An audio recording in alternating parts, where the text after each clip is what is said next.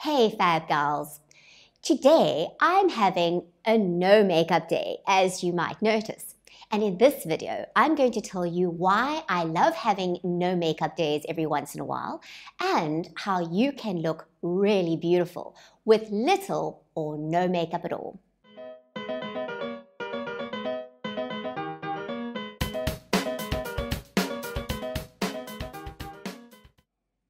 If you're new to my channel, welcome.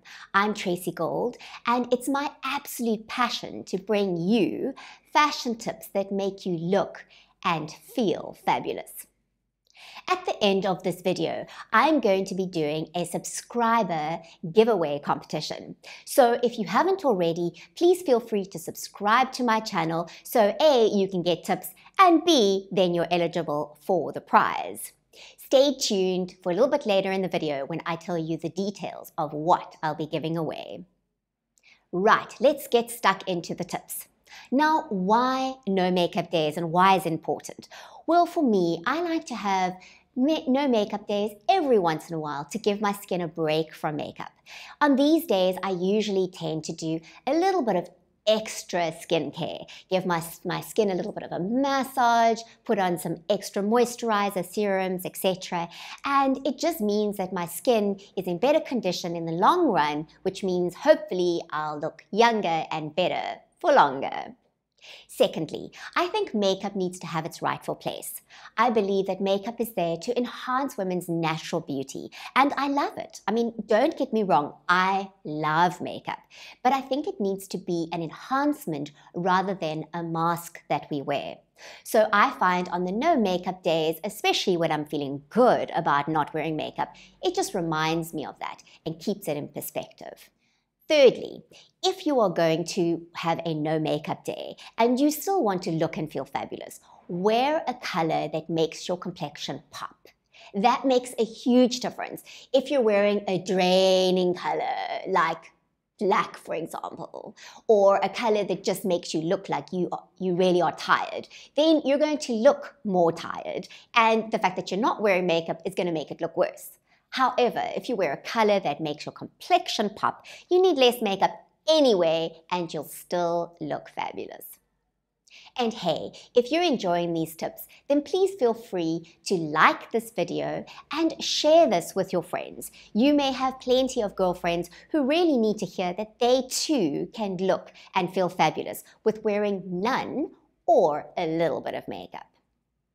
So sometimes I also like to do less makeup days. So maybe I don't feel like having no makeup, but a little bit of makeup would be fine too. Now, don't get me wrong. If I'm presenting a workshop or filming, as you will know, or I'm seeing a client or something like that, then I obviously wear makeup because I want to make the effort to look good. And look, that is my job. And I love doing that. That's absolutely fine. On the other days, I like to keep it a little bit natural. So what are my essential go-to products? Well, for me, I really like just a few things. So a tinted moisturiser, which I really enjoy because that just keeps my skin moisturized and looking fresh, but it's not necessarily a foundation. Look, I can do this and I don't need huge amounts of coverage, so it works well for me. And I apply it with a brush. Listen, it really does make a difference. And yes, I do it on my neck as well. In fact, my neck is where I need most of the coverage. It's hereditary. I just have a wrinkly neck. So I do a little bit of that and I apply with a brush. It gives it a much more even look and also makes the product last a lot longer.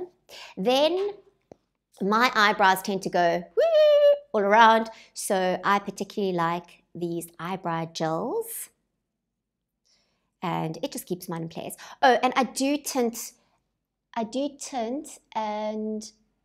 my eyelashes and my eyebrows because I am very pale. It also means that I can get away with wearing less makeup on my no makeup days and very little makeup days and even my lots of makeup days, like when I'm filming. Oh, filming, as you can see, not so kind with no makeup. I love mascara because I have long eyelashes and curly ones at that, but you wouldn't know it unless I've got some mascara on.